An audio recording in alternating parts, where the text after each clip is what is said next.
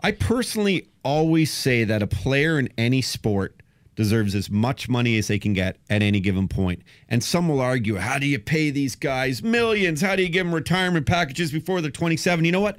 They're the top 200 or 300 in the world at what they do. And I would say that to anyone who is the top 200 or 300 in the world at what they did. If you're the top, surgeon in the world, that guy should be a multimillionaire. And you know what? If you're the top landscaper in the world, so should you. Absolutely. And that's the way I've always felt. So if you can negotiate those deals through leverage, through comparisons and stuff and do well, give it to the athletes, because it's not an easy life, man. And, it's not all roses. And especially for guys who did it 20 years ago, do you ever have resentment seeing the type of money, though, people get now?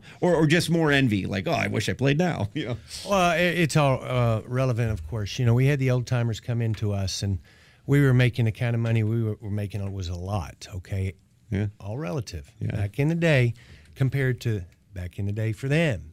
Well, today, back in the day, has moved up to now the guys, and that's nothing. So, the sport is growing, but it is tough, Todd. We've talked about the family, and that's number one, as far it's over baseball to me, my family. And you got to deal with that, being apart. It's very, very, very hard, especially little bitty, and you just miss them, and you know how your mind is on it. It's hard to concentrate sometimes. It's like, I need to see my baby. I need to see my girl. And it's hard. So it's mind over matter. It's being strong, doing what you have to do, and get back and spend as much time as you can before you got to get back over here and do what you got to do. Sure. And it's tough. You got 162 games in 175 days. That's just regular season. That's not including the playoffs, the World Series. That's not including spring training. There's another 30 games.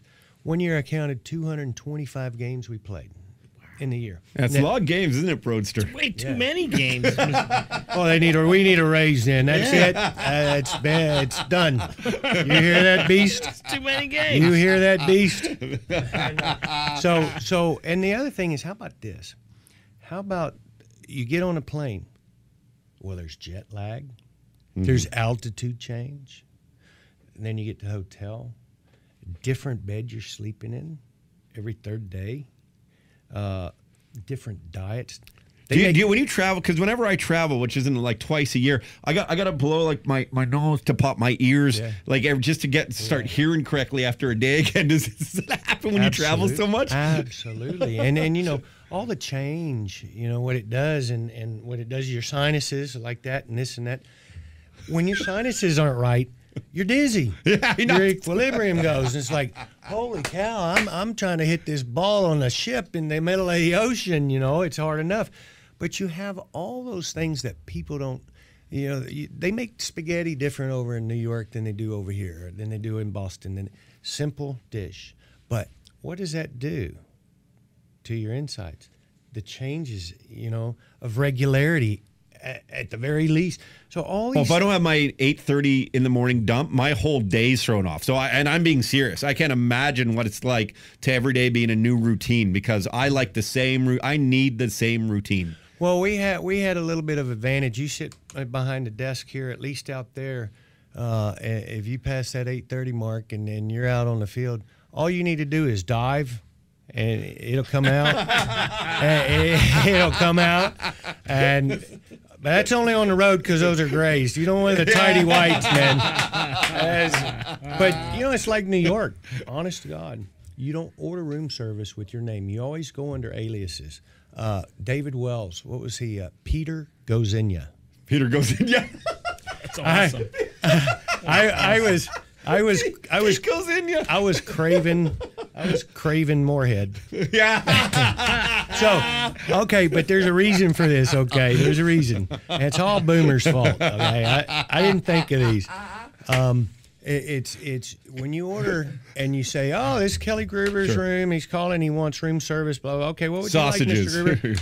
Okay. Yeah. I mean, no telling what's it. But as soon as you eat it that night, you go out to the ballpark and just run. Wow. And bookies calling you on the phone saying, hey, this is John Elway, man, can you leave me a couple tickets or something? Are you guys doing all right? How's Steve? He's pitching all right. He's feeling good. He's got his arms good, and everybody's ready. I'm really looking forward to it. Yeah, 2 for John Elway, please. And it's a bookie trying to get the scoop. Get out of here. And then room service trying to give you the runs. Wow. Oh, yeah. Whoa. Anything for a win. Those are fans. Yeah. The 12th man. Yeah. That's insane. Yeah. And plus, they would throw AA, AAA batteries, quarters from the upper tank.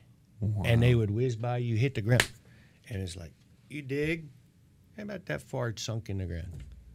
I said, hey, Olerud, give me that hard hammer, man. And Borders, you don't need that catcher's gear. Give me that. Hey, what's up? I'm Roddy. Subscribe to our channel. You're going to love it. For the rest of this episode, you got to check out our podcast online on the website. Go check it out. You won't be disappointed.